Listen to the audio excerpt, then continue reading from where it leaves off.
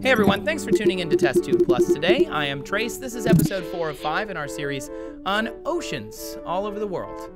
So far we've talked a little bit about how big the oceans really are and what we can get out of them and all sorts of cool stuff about how we map them, so make sure you watch those episodes. But today we're going to talk about how the oceans came to be, or at least how we think they came to be, because it's kind of an open question.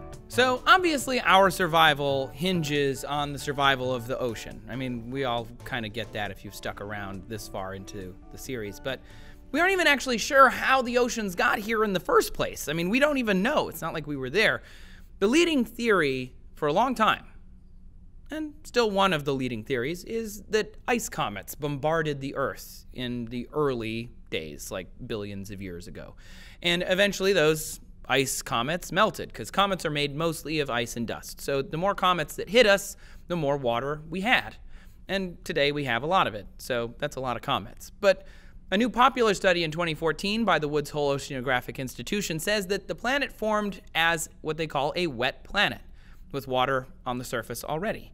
This was about 4.6 billion years ago, when all the worlds of the inner solar system were still forming. And at that time, there was a lot of bombardment happening in the inner solar system, so we might have had a lot of comets and a lot of other things hitting us. Then in the subsequent billions of years, more water arrived. And an alternate but supporting study to that suggests that researchers discovered a huge reserve of water located deep in the Earth, in the transition zone, they call it, which is between the upper and lower mantle. So if you've got the crust, you've got the upper mantle and the lower mantle, there's a bunch of water trapped in there, maybe 250 to 400 so miles below the Earth's crust. It's a lot of water, though, like 3 times the size of our oceans in terms of water volume. But don't picture like Journey to the Center of the Earth. You know, the temperature and pressure is so high in there that it's not like a pool of water, but we're talking there is water present, as in water molecules. Ideally, we would have an answer here, but we honestly don't. Scientists have no idea how we got all of this water. But water doesn't actually seem to be that rare in the universe. We're not entirely sure how we've got it, but if you've paid attention to Mars news, Mars has got water too. I mean, we've known for a long time that it has polar ice caps and maybe has water underneath the surface. But recent discoveries in the last few years have shown that there's water in the dirt. There's water maybe even flowing on the slopes of Mars. Highly salty water, but water nonetheless. Why is this important? Because water gives rise to life as we know it. Obviously that happened here on Earth, yay, but it also might happen on other planets. Basically, if you look for water, you find aliens. We've talked about this in previous series here on Test Tube Plus. Make sure you check those out, because civilizations as we know it need water too. The most obvious place to find intelligent life like ourselves is to look for water. Based on what we know about biochemistry in the universe, an alien would need a solvent, like water, and 1 or more elemental units for its structure, like carbon. You know, obviously we're biased because we're a carbon-based life that likes water, but hey, no judgment. You do you, aliens. Solvents are important to enable chemical reactions inside of the body that would be a xenobiology, I guess, as well as physically transporting materials around said body. So on Earth, we love us some liquid solvent, obviously of water. Find the liquid water, maybe we'll find the aliens. Could be wrong entirely, of course, because xenobiology is just like that. But water and potentially life on other planets could be pretty close to us. Jupiter's moon Europa is covered by ice. And inside of that ice is water, or so they think. They think so because this moon, Europa, has tidal energy created by the giant planet that it orbits. It's being crushed and then expanded and crushed again by Jupiter's gravity. And that movement heats up the inside of the planet. There might be 10 times the depth of Earth's oceans on the surface of Europa.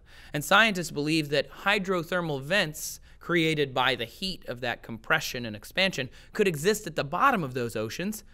And hydrothermal vents also exist here on Earth, which is pretty amazing, and we find a lot of alienish life near those hydrothermal vents. That heat and the minerals from the internal parts of the Earth that are spewing out is like the perfect soup for life.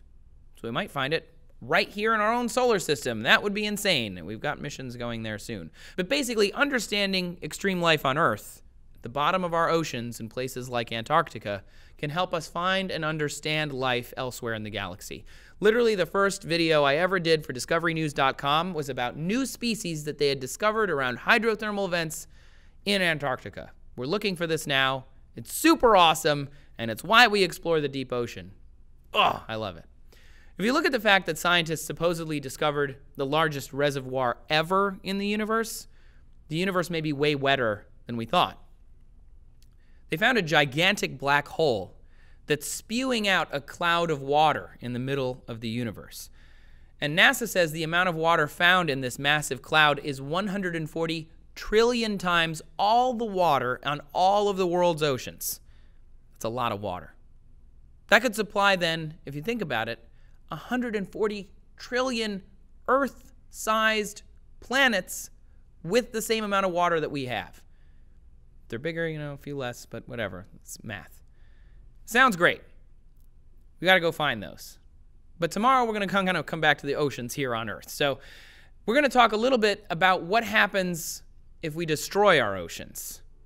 Because, there are a lot of planets out there that might have water, but we've only got this one. So we should probably make sure that it's okay, right? It's pretty important. Make sure you keep coming back to TestTube Plus and subscribe so you get all of our videos. Let us know down in the comments if you have another theory as to how we got oceans, because maybe you do. I don't know. I definitely had some ideas before I read the comet theory, which seems a little far-fetched. But hey, science, it's open to interpretation for everybody. Also, come find me on Twitter. I'm at Trace Dominguez, and you can find the show at TestTube. Thanks for watching, everybody, and we will see you tomorrow on TestTube Plus.